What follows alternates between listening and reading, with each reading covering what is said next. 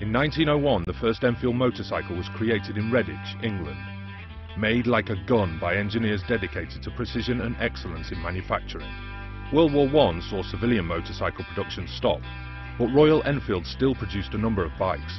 By the 1920s, the range had expanded to include sports models, V-twin machines and even an open-frame ladies' bike. The 1920s also saw Enfield's greatest racing successes at the famed Brooklands circuit and the Isle of Man TT.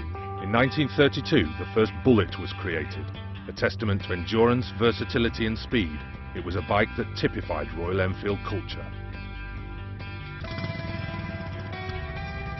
World War II led to another change in the business, with a secret factory being built in southern England. The best-known Enfield product of the time was the Flying Flea, a 125 that was light enough to parachute into enemy territory. In 1953, Madras Motors was charged with buying some motorbikes for the Indian Army. There was only one choice. 750 bullets were bought as champions of the harsh environment. At this time, a prodigious talent sat atop a Royal Enfield in the form of Johnny Britton. Humble and tenacious, he was the human embodiment of Royal Enfield. His attitude and success across the grueling six-day trial event further showed Royal Enfield's guts and that these bikes were built to last. The 1950s also gave birth to some great feats of engineering with the creation of the Crusader and Constellation. By 55, Madras Motors had a license to manufacture the Bullet. Enfield India Limited was established. The 60s saw the birth of the 750cc Interceptor, as well as the landmark Continental GT Cafe Racer.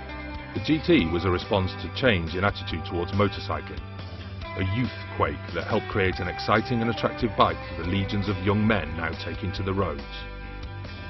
Meanwhile, Bullet production flourished in India.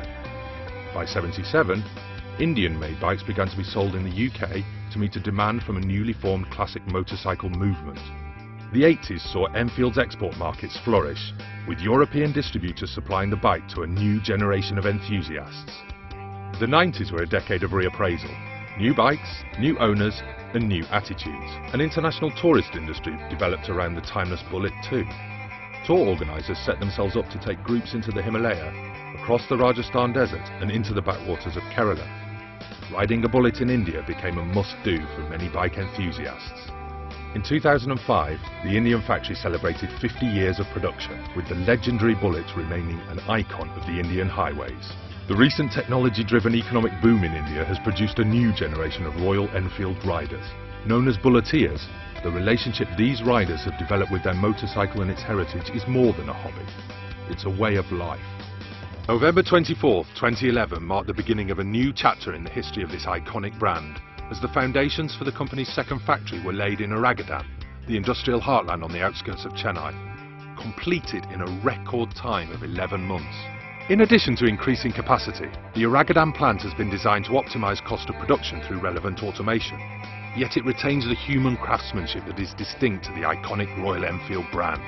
The plant features a groundbreaking new CED paint shop with a painting capacity of 600 motorcycles a day, a robotic painting and powder coating system to ensure consistency and less wastage, and capacity for producing one motorcycle a minute or over 800 a day across 2 shifts.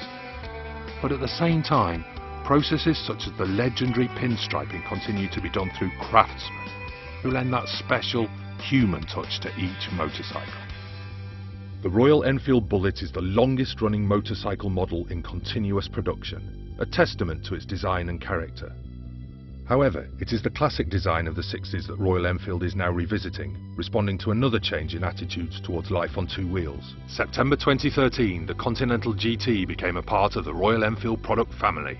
It heralds another evolutionary step for Royal Enfield. Looking to its past, they have created a beautiful machine for the future, one that's classic and modern, and will continue Royal Enfield's epic journey.